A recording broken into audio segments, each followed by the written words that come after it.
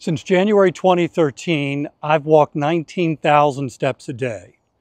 To be clear, that's an average of 19,000 steps a day. For almost 3 years, I've hosted a daily 10-minute podcast called Walking is Fitness. I'm not a doctor. It's important for you to know that. I'm not a licensed personal trainer, but I am a guy who knows some stuff about walking. And in this video, I want to talk about 5 things that people get wrong about walking. And I think for some of them, we could even add the qualifier, most people. That most people get wrong about walking. And we'll start with number 1, that walking isn't exercise. And I understand why people feel that way. They're used to casual walking, walking through the store at a very slow pace, casually taking a walk through the woods. I'm walking at a pretty slow pace right now, walking from one room to the next. And we've been doing it since we were 1 year old. So it doesn't feel like exercise. And the reality is that kind of walking, the walking that I'm doing right now, really isn't exercise. But the experts say that if we add some intensity to our pace, we are consistent with our commitment to walking, it most certainly rises to the level of exercise.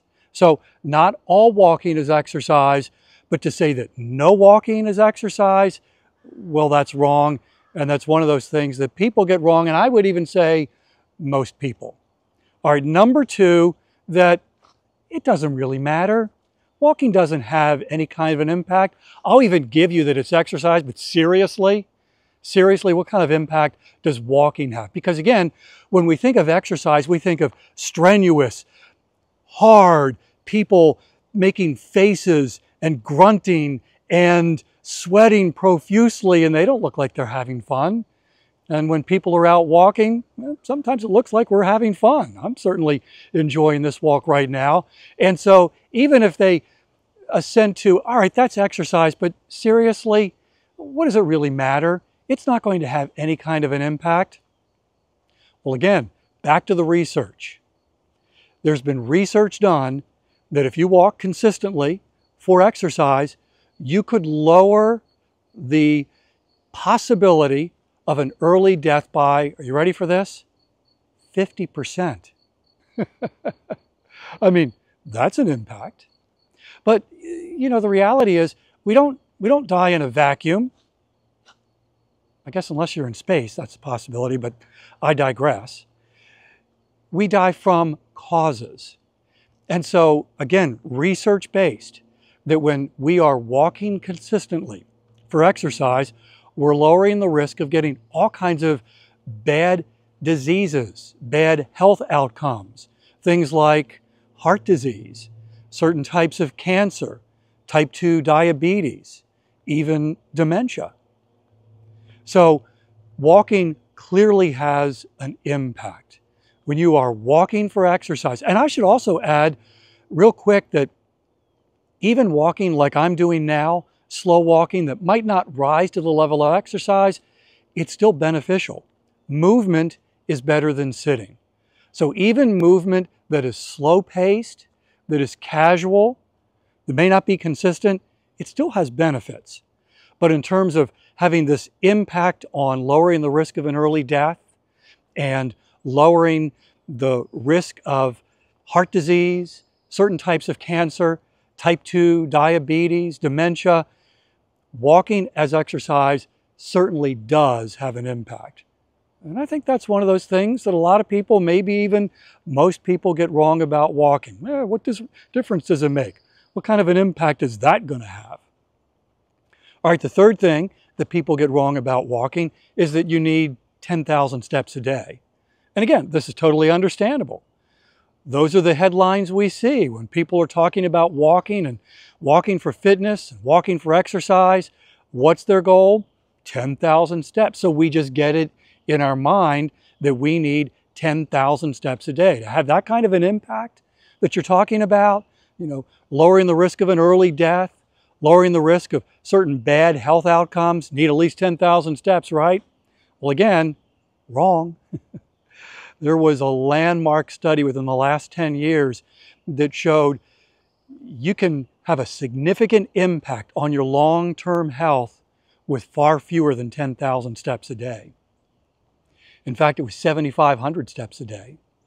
That lowering your risk of an early death by 50%, that's not 10,000 steps a day, that's around 7,500 steps a day.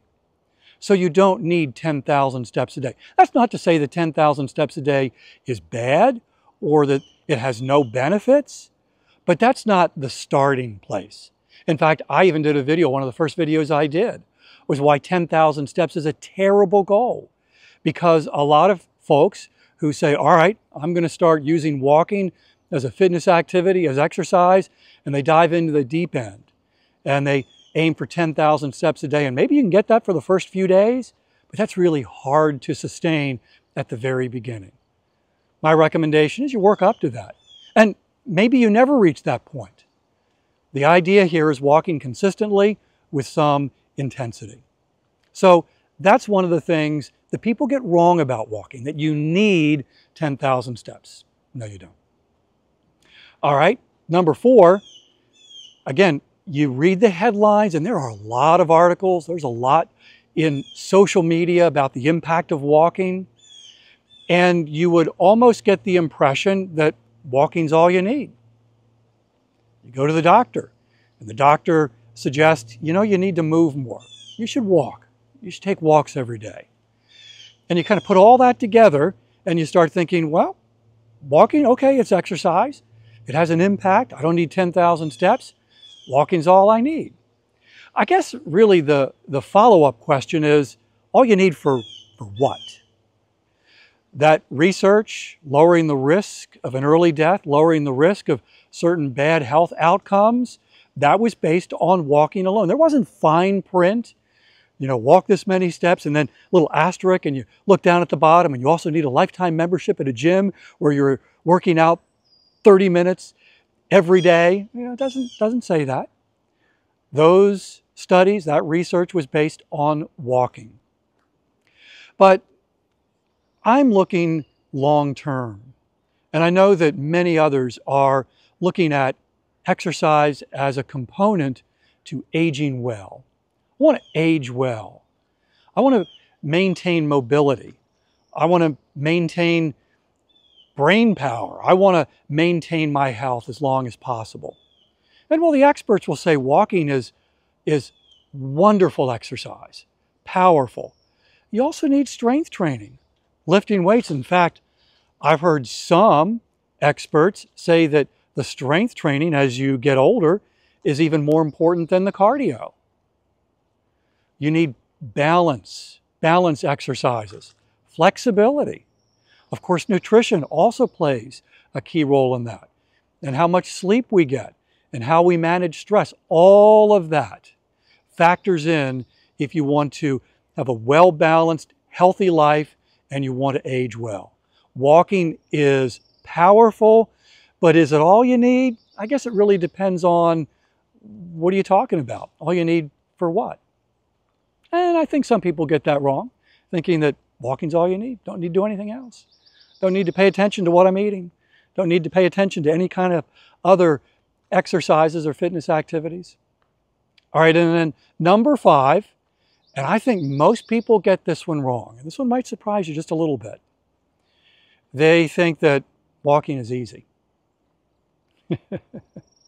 And you might be reacting to that with a, seriously? Are you telling me that what you're doing right now is hard? Actually, what's really hard about what I'm doing right now is looking into the lens of the camera and not the screen to see if I'm making any weird, funny faces. That's the hardest thing that I'm doing right now. It's not the physical act of walking. Although I do recognize that for some people, there's chronic pain. There are other conditions that make the physical act of walking difficult. But for most of us who can walk without much pain, it's not the physical act of walking that's a challenge, that's hard. It's making the commitment and sticking with it, being consistent. That's really, really hard. building a fitness habit is really, really hard. Staying with it is really, really hard. And so what happens? Folks say, I'm in, sign me up. I'm going to start walking for fitness. And they head out, maybe even have a good time. And it's like, this is great, this is easy. And then a week later, well, life intervenes. Life is hard, life is busy, and they find that sticking with that commitment is actually a challenge. If that's you, I want to invite you to listen to my daily podcast, Walking is Fitness. There's a new episode every day. It's designed to help you make the commitment and stick with it. And by the way, I'm not sitting in some comfortable studio and a nice leather chair with big headphones, leaning into the microphone going, it's time for your daily walk. You should be walking now. Let's pick up the pace. I'm actually out walking as I record each episode. So we're walking together. Again, the name of the podcast, Walking is Fitness, and thank you for watching this video.